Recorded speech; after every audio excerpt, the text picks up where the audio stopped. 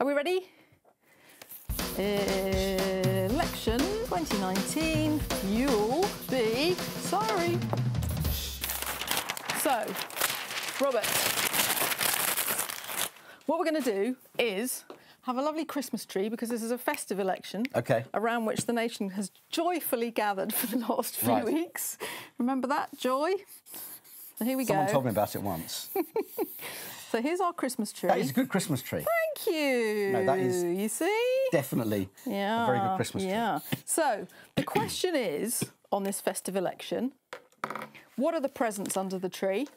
What sort of voter patterns could adorn the victory of one party or the other? And who's going to end up in pole position as fairy on the top of the tree? Yes. OK. OK. So starting with the presents then. Yeah. What did you have in mind? So, obviously, the biggest present that Conservative supporters want is Brexit delivered. Let's just get it done, OK? Let's just get it done. Spooky. Yes. Yeah. And then you have some people over here for whom... Brexit, let's not get it done, presumably. Yeah, so we've got some orange Lib Dems and some red Labour Party people. That's the biggest present under the tree.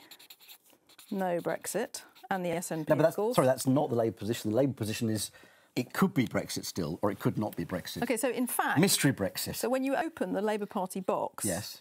One of two things could be inside yes. it. So it's about several options. It is a mystery Brexit. Again, and let's do a little... This is not the Brexit I ordered online. Did you keep the receipt? And here's the SNP also wanting no. Yep. Brexit. But what else? What else? What else? So should we have a... The end of austerity is the big... Oh, yeah, OK. Everybody is promising the end of austerity, but there is a Tory end of austerity, which is probably sort of quite a small present. Yes. And then there is a Labour end of austerity, which is enormous. Yeah, a great big bow on it. Yes. There is a Lib Dem end of austerity, which is bigger than the Tory one, but smaller than the Labour one, of course. OK, I'll put it here. Three Bears end of austerity. OK, there we go. I'll have that one in. Now, I must admit, at the start of this election, I thought environmental policies were going to be one of the big concentrating and defining issues of the contest. They are, in terms of the debate, the dog that hasn't really barked all that much, which isn't to say that it won't affect voters, particularly younger voters, when they come to the polls. And for those who are most agitated about the environment, the Labour Party are offering undoubtedly the biggest goodie. Yeah. They are essentially promising to decarbonise the economy by around 2030. 2030 is not a hard and fast date, but the way they're talking is to achieve the bulk of the decarbonisation by 2030. Lib Dems, I think it's 2045, and the Tories are 2050. It's a bit weird, actually, I think, that the whole conversation about the environment and about the climate emergency has become a bit of a bidding war on dates. Yes. Like my date's earlier than yours, as if there are no other issues about making these huge changes to the economy. When Boris Johnson talks about it... What's my symbol? Am I doing another present for this? What's the Extinction Rebellion logo? Is it that sort of... Let's do a bauble. Let's do an XR bauble. Here we go. We'll have a couple of them over here. Presumably is super glued to the tree. Yes, that's right. No, the elves have super glued themselves to the tree. And here's a little Tory Extinction Rebellion one as well, because everybody wants to be on this turf. Interestingly, Boris Johnson, whenever he talks about the environment, he's much more interested in talking about endangered species than he is about humanity as an endangered species. He's talking about protection of rhinos and wild animals, and also a little bit about electric cars. He doesn't talk about the environment as a cohesive major issue. But it's interesting that, because actually the Conservative Party's attempts to kind of green themselves over the last few years, which there was a lot of that under Michael Gove, it does have a heritage, right? Because it's conservation. Conservation, yeah. So in a sense, you can have a Tory green agenda that's more about that. Of course, the Labour green agenda is more about completely restructuring the economy. So they both have different versions of this environmentalism. Yeah, I mean, and the Green Party's a bit irritated because they're still stuck on 3 to 4%, and they're like, we were here first, we were here first. Which is it is interesting. And the Conservatives. I mean, when Boris Johnson took over as leader, he did actually push Tory environmentalists into key jobs around the environment. So Theresa Villiers, who was a big figure in the Conservative environmental group, Zach Goldsmith, another big figure in the Conservative environmental group, they were both given jobs in the environment space to push this forward. And I think Boris Johnson thinks himself in this way. Unfortunately, both Theresa Villiers and Zach Goldsmith are two of the most threatened MPs in this election. So it would be interesting to see how green the Tories were if they stay in power but lose those figures.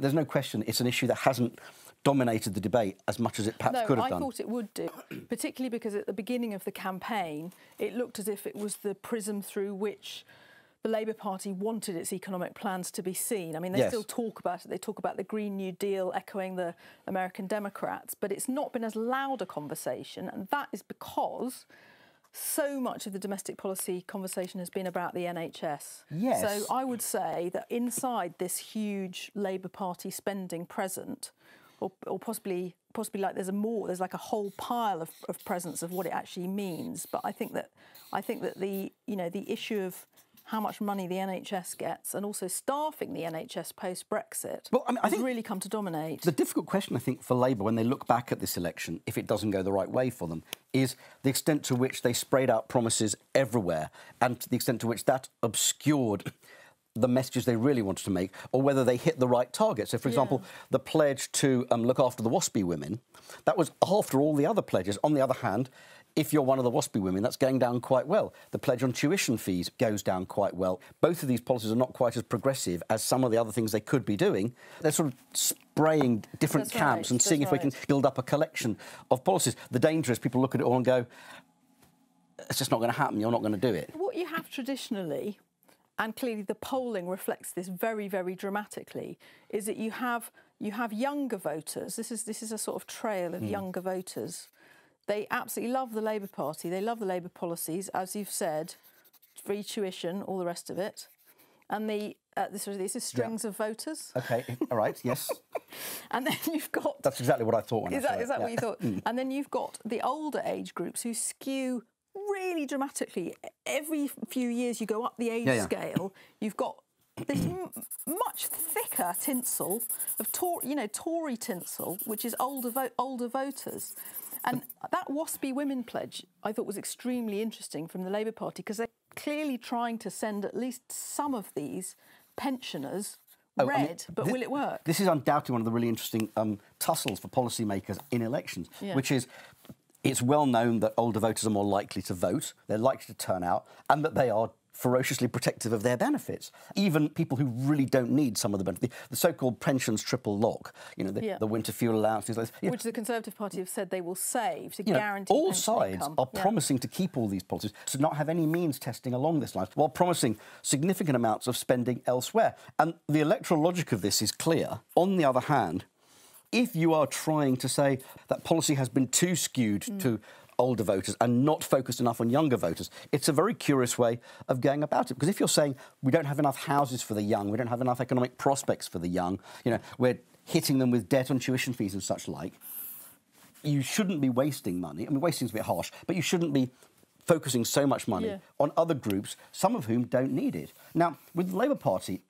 So that's the voting chart, right? Yeah. So you've got enormous numbers of young people voting Labour, enormous numbers of older people voting Tory, and then there's a crossover here in the 40s. And the problem for the Tories is that red line is moving up there, That's so right. it's getting worse and worse for the Tories. There's a demographic reckoning coming their way if they don't sort themselves out. But, I do think for the Labour Party, it is an easier position, especially if you are promising almost limitless spending, because their philosophical outlook is they want universal benefits. They believe in them, that actually there should be a common floor which everyone is entitled to, a common set of benefits and a common set of values.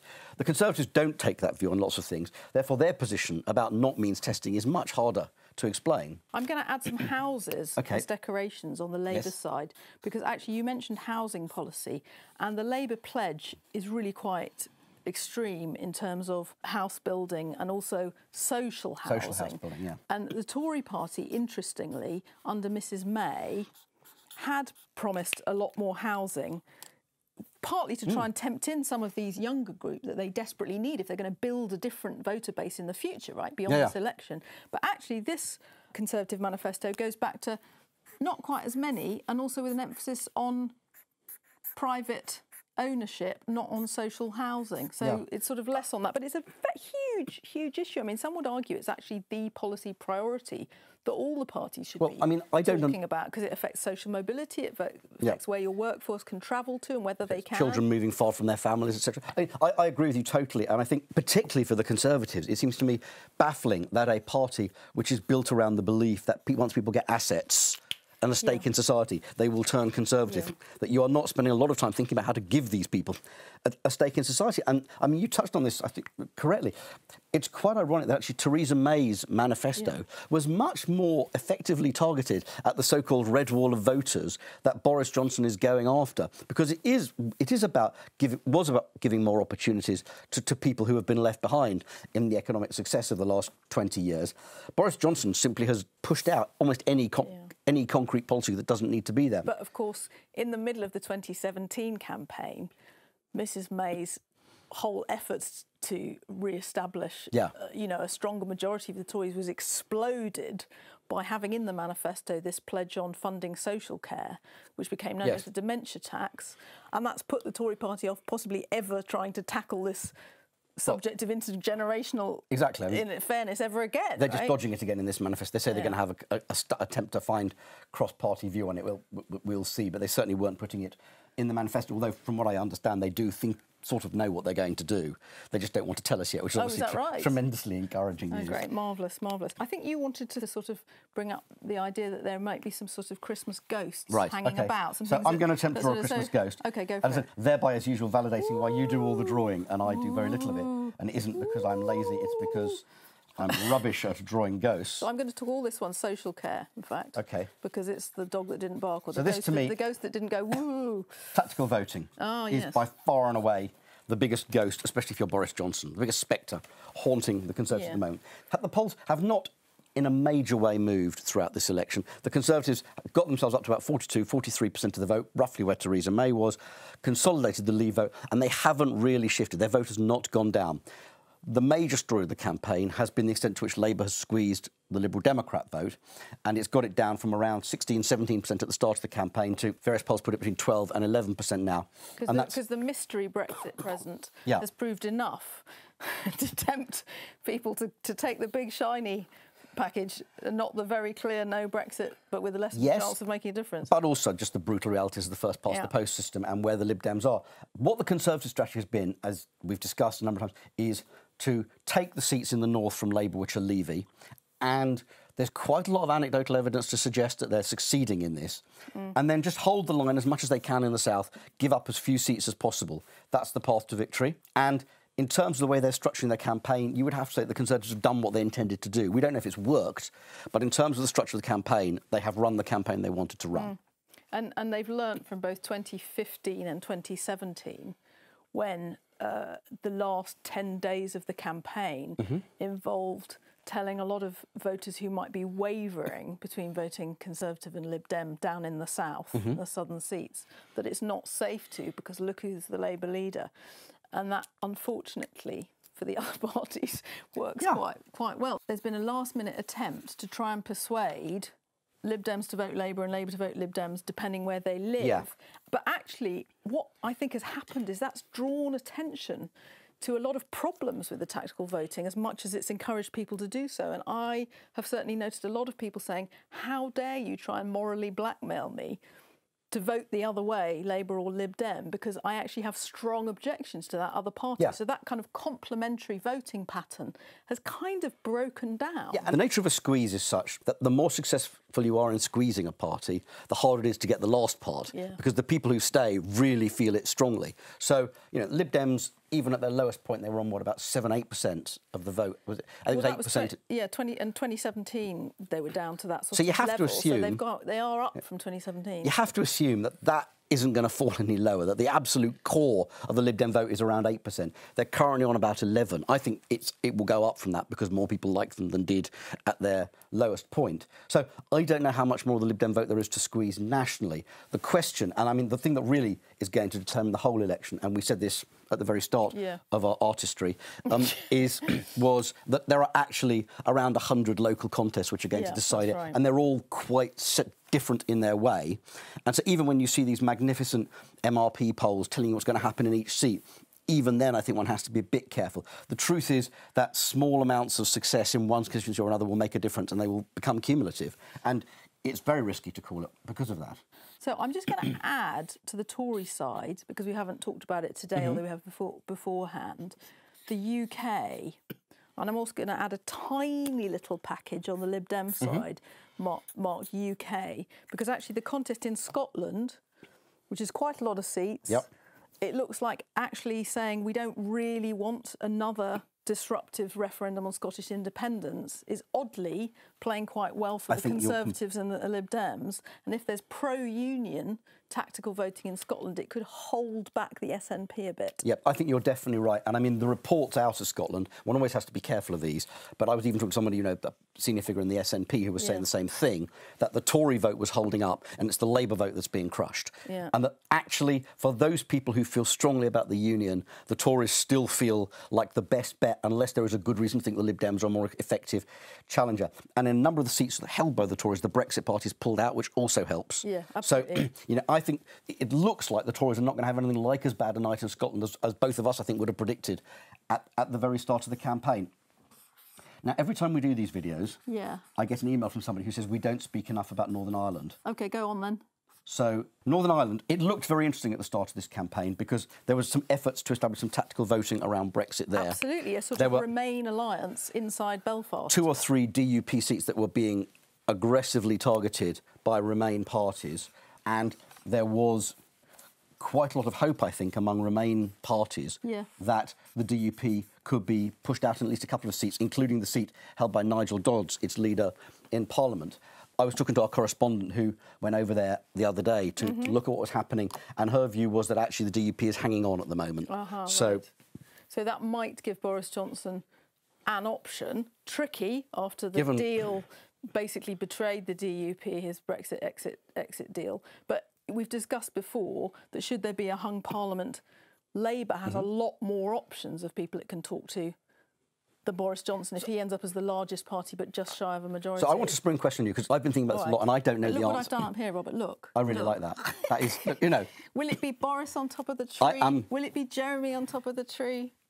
Which actually feeds into the question I wanted to ask. OK, so the line of expectation for this election lies with the Conservatives as the largest party, but possibly short of a majority or possibly with quite a good one. We don't. It's that valley is that we're looking into for where we think it's going to land, the landing zone, as it were. Where do you think is the moment where Boris Johnson is out of power? Because if we work on the basis that 320 seats is just about a majority, given all the, you know, quirks of the system, how far below that can he fall and actually hang on? I can't see how either the exit deal, as it currently is, survives him falling short and having to go back into discussions with the DUP. So then you open up the whole first stage of Brexit, and then the get Brexit done promise is gone. Is, you know, it becomes, you know, morning mist, really. Well, I mean, the only way that could happen is if he agreed to put his deal to a referendum. I can't see how he gets a majority for his deal in Parliament if there is not a Conservative majority. On the other hand, I also can't quite see how the Conservative Party bites the bullet on this, unless it just takes the view that it needs to do so to stay in power. I think it's possible for them to attempt to govern with something just short of a majority, trying to do deals on individual policies. Yes. But the question, I mean, we've had that though, and it's been fun. And it's been a blast. It's been exhausting for everyone. But I mean, if you tot up their votes, Labour could probably count on the SNP votes for most issues. It can count on Plaid Cymru. It can count on the Greens. The Green. Green, yes. And you know, if the nationalist parties, any of the nationalist parties that will turn up win, it will get their support too. Liberal Democrats would probably have to be on a case-by-case basis. Correct. But on a lot of Labour policies, their votes would line up with a Labour administration. The question is at what point it just becomes too rickety to manage. I don't know about a lot, by the way, because somebody, in either of these situations where you haven't got a secure majority, somebody's got to actually have a budget and pass it at some point. And that gets very, very tricky because the Labour package that they'd be putting in a budget is quite hard for other parties to support, I would argue. Yeah, but a budget is something you can negotiate on. You know, I wanted 5p on tax, OK, I'll take 4. That's where you can have a conversation without breaking all principle. And, of course, Boris Johnson has now said he won't be having a budget for quite a long time, so the distress, presumably, of poor old Sajid Javid, who's been wanting to have a budget for quite a long time. And he's finally in number 11. What do you reckon? What is the number of seats at which point Boris Johnson is definitely gone? I think he'd probably hang on down to about 315. With Though how he'd get Brexit done, I don't know. No. Yeah, I don't feel in my bones that we're going to be in that kind of territory, but I may be wrong. I may be wrong. I mean, it is a shocking thing to think that actually in 3 days' time, everything could be very, very clear. Or we could be completely back to where we are. My instinct is that in 3 days' time, everything will be clear, well, one way or another. It's going to be very But which of these festive. angels will be above the tree? I don't know. They can't go into coalition themselves. No grand coalitions in this country. I don't think so. Well, we'll have to see. Excellent. Festive fun. I very much like your tactical voting spook. Thank you. It's a high point of this whole I exercise. put a lot of effort into that. Yeah. Well, next time we do this, we'll know the answers. That's right. See you back here the other side. Yep.